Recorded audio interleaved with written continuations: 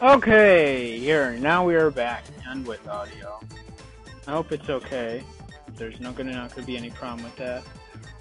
I'm pretty sure they recreated the music as well from scratch. I could be wrong. Pretty sure they recreated everything from scratch, though. I know they recreated the sprites from scratch, they recreated, I don't know, everything from scratch. Like, yeah, they used everything as a reference, and might have done damn near everything verbatim, but, you know, they created everything from the ground up from scratch. And I remember that much.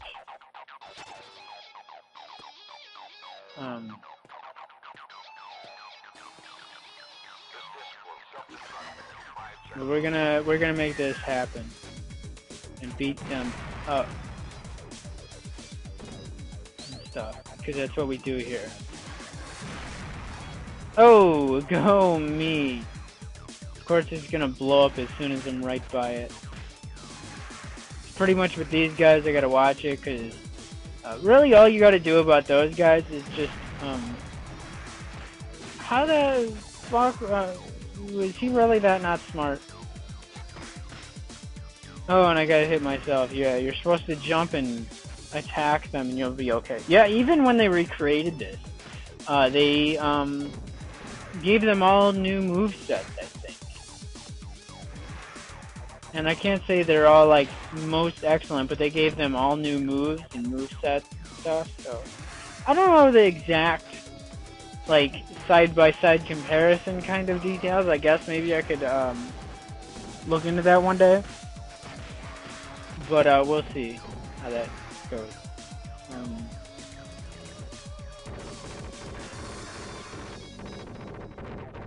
Yeah. So... should be alright, I think, I hope. And this is going to be my last video as far as post-commentary goes for the time being, so I'm glad about that.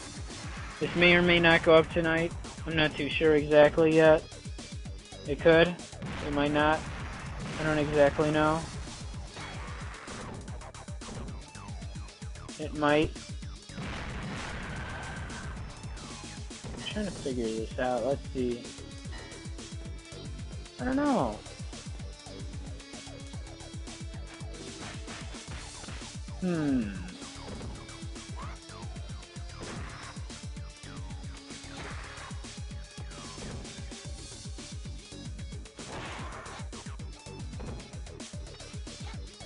I don't know, I kind of like this character though, Blaze. Yeah. She's cool. I think it's the only female in the game too. Well, as far as playable females. I could be wrong, but I don't know. We'll see.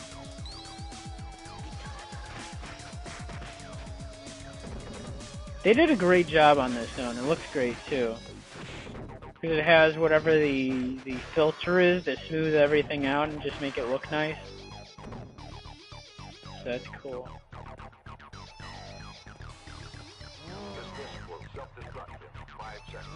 I don't know what that's about. Uh-oh. Oh yeah, that's because there's passing vehicles that you get hit by if you don't watch it. I don't remember, did I get hit by them or was I able to, you know, avoid them? I don't remember.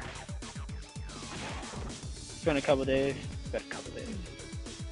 I think at least 2 or 3 days. Could be more. Yeah, at least 2 or 3 days. Saturday or Sunday I definitely recorded this. And today is Tuesday. So we'll see how this goes. Should be alright. Oh yeah, one thing I did want to mention, because you know, I want to have a topic to talk about instead of be like, oh, I'm tired and just want to get this on with. So, you know, like I've mentioned, I don't remember if I mentioned earlier in this video or the last video or whatever video. I know in the full run I try to talk about the topic and then I like totally forgot what I was trying to talk about. But this game ended up getting the axe. I definitely have mentioned this one, like, unfortunately, you know, whatever. Anyway, it got the axe. They got a cease and desist from Sega, I guess, to discontinue this game. And it's unfortunate because they didn't use any original source code. This is a straight, it's not an emulated version of the game. It's a straight, exact, built from the ground up reiteration of the game. And this is another unfortunate thing where,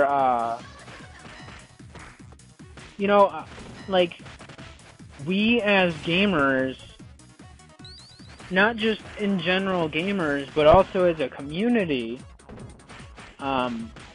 we are what pushes, you know, the success of these games. And without us, where are these companies going to go? They can't create games if we don't, you know, show support. Whether it be, you know, buying the game, or also buying the game and being like, hey, everybody buy the game. Like when you're pulling shiesty moves like EA does, or Ubisoft does with their DRM, you know, you're not gonna have people saying good things. And you want that, you want to, you know, lessen that amount so that you can actually,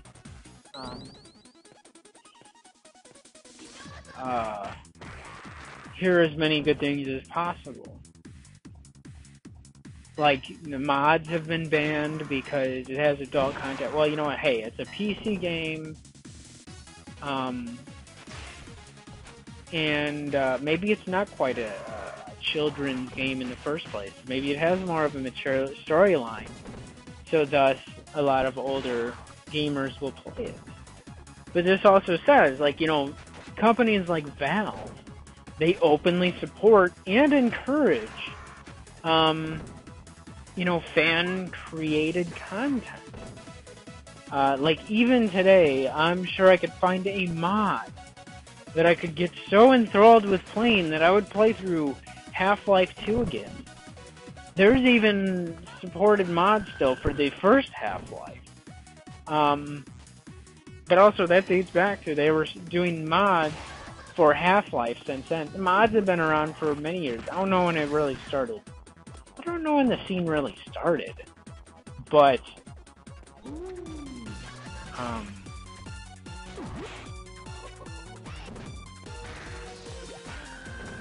you know, it's not going away.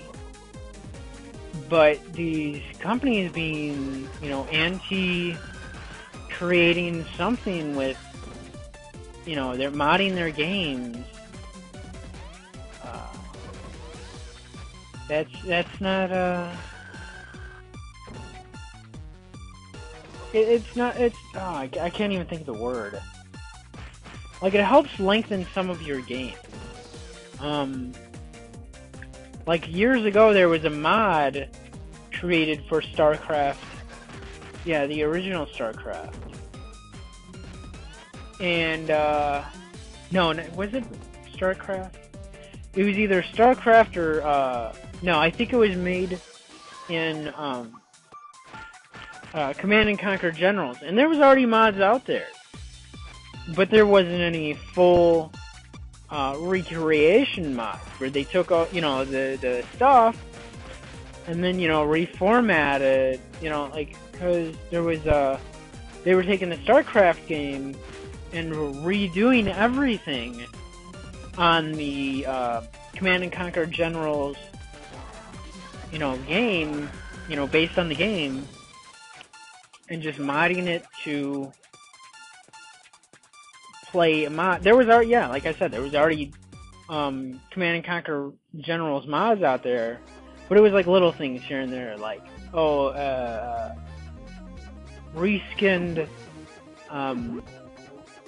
enemy or something, maybe like 1 or 2 reskins, or I don't know, a bonus level or something. I think it was really encouraged to have like fan-created levels, though, if I remember correctly. But like even Blizzard, up until recently, they had a huge push for StarCraft and Warcraft 3. There was a lot of mods out there for those games. A lot. But now they're dead. Well, not really. Those are still going. I'm sure the StarCraft and Warcraft 3 mods are still quite happening. It's just been slowed down since StarCraft 2 came out. But they don't support StarCraft 2 mods. It's locked out. There was even Diablo 2 mods. But of course, Diablo 3 mods are locked out, I think. I don't think there's been any Diablo 3 mods, though. I haven't really paid attention.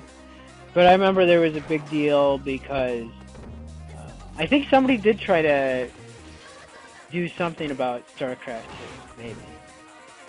I don't know. I just know they've really ended up like Blizzard in recent years since they went to the BattleNet thing and actually implemented a wide-range BattleNet instead of specific team BattleNet. That they've really locked out third-party fan-created content, and that's like it is sad.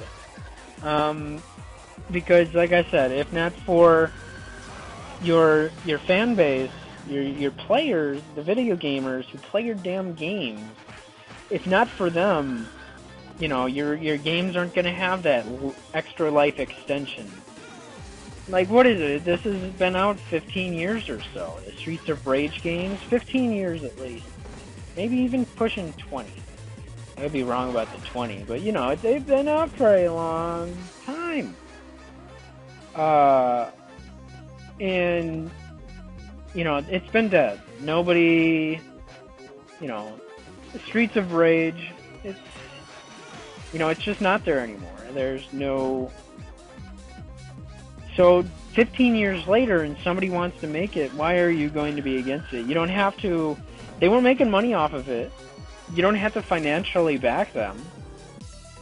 You could always be like, hey, tweet it or put it on Facebook. Hey, look what these people did. You don't even have to do that. But they got a cease and desist anyway, and they weren't making money off of it. I didn't even get to finish everything I wanted to talk about the mods and cease and desist and games that have been on life support and been dead for years. They'll get a little bit of support from the fan base that helped get them going in the first place. But anyway, yeah. Alright. Cool.